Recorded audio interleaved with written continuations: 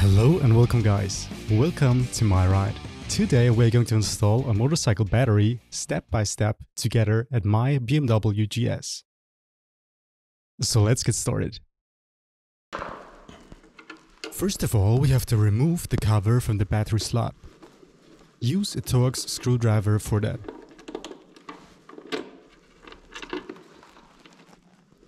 When you remove the screw, pull gently on the cover, but be careful that the rubber adapters on the inside don't fall off without you noticing it. This happens quite frequently. Now take the battery and put it into the battery slot, with the positive terminal facing away from you. Grab a screwdriver and put the positive wire onto the terminal. Now slide the battery into the slot and mount the negative cable onto the negative terminal.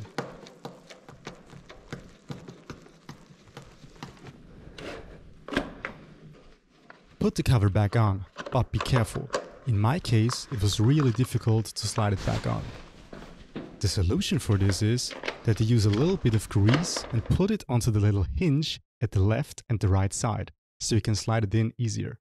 When you've done that and put the cover into place, attach the rubber band onto the little hooks on the bottom side. Now put the cover back on and tighten the screw. Now everything should be rock solid again and we're done. Let's check if we've done everything right by turning the bike on.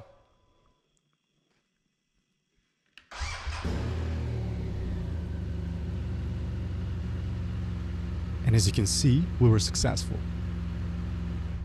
So that was it. And now I hope you have fun riding and I'll see you again in my next video. Goodbye.